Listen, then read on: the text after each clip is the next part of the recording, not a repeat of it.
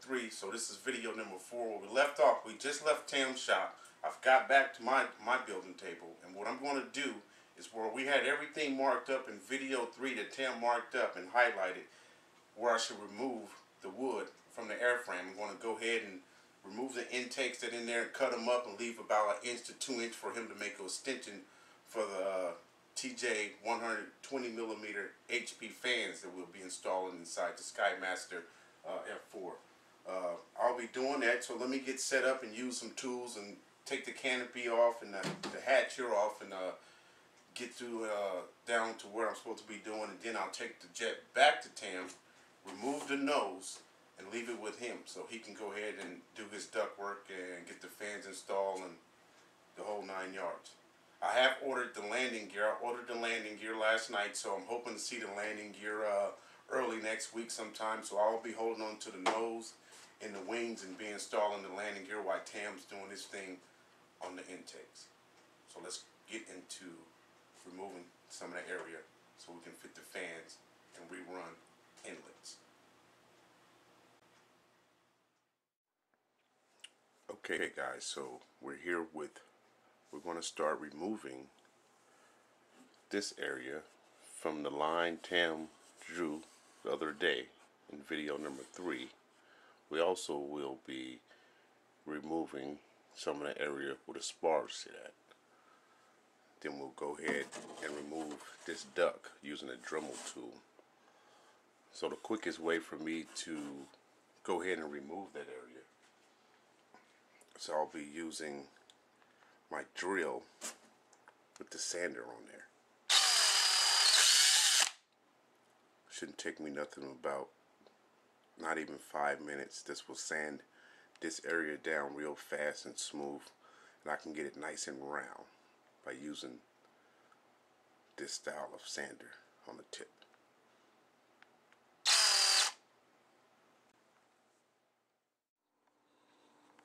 So I've just finished gutting everything out that Tam wanted me to sand down. See, it's a lot.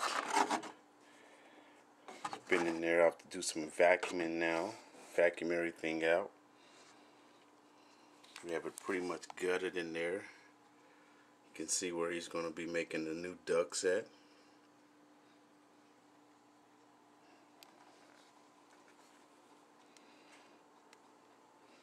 So now let's go over to Tam and see what he thinks.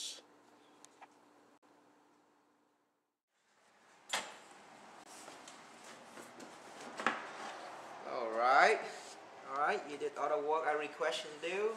Nice and clean cut. Okay, we can Left a little bit just okay, above the that's line. fine. That's enough. Keep the fuselage strong. Okay, that's good enough.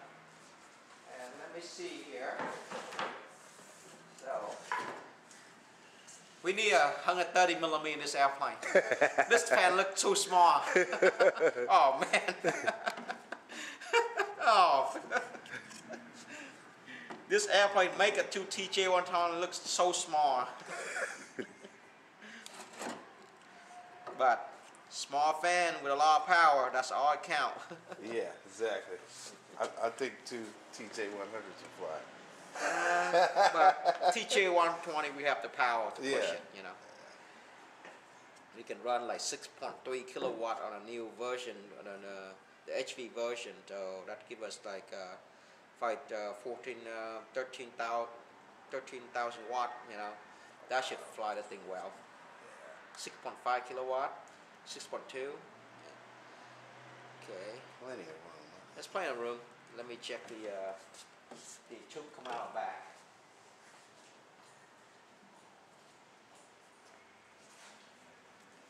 Let me go ahead and take off the nose. You want me to take off the nose, right?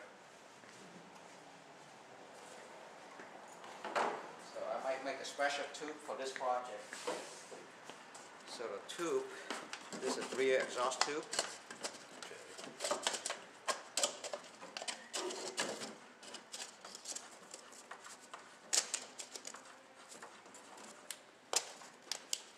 Come on.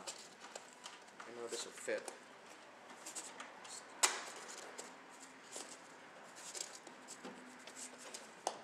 thing I like, but this, okay, it's fit. Tight fit. Okay. So that's give us clean right there, clear the spar. Can you hold like this? Let me look from the back, see how much clean we need to adjust it to. Yeah. Hold that angle.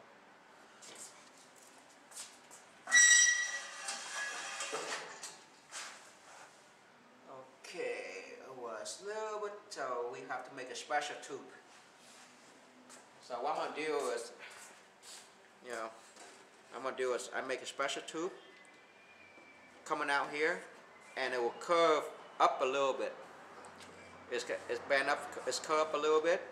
It will come back down. So that way, right, this is gonna be higher. It come back down, will clear. When it get to here, it's about 85 or 90 millimeter. So that will clear the bulkhead. It come back down right here. From there, then go to my little tube. So I have to make a special tube right here to clear the bulkhead. Yes.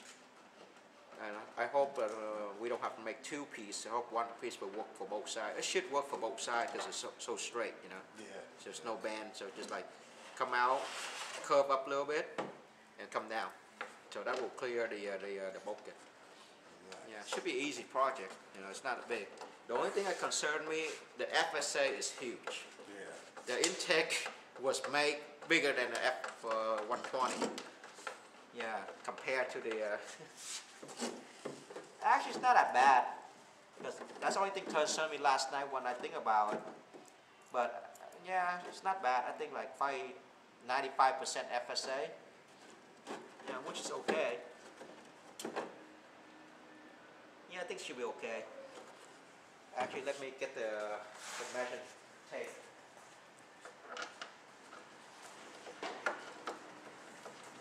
Yeah, you can keep the nose. I don't need the nose. Too big a project. Take too much room. You know, I have to clean up the shop last night. Yes, Me and John, we clean up, put stuff away, just like gotta clean to make room for other projects. It's definitely clean. Yeah. Even come Tam shop, you know, work. No Planes everywhere. Clean don't make money, you know. When a shop's clean, I in trouble. That's me. I have no work to do when I clean up the shop. But okay, 14. Actually, it's 14 inch exactly around, which is pretty good. 14 inch.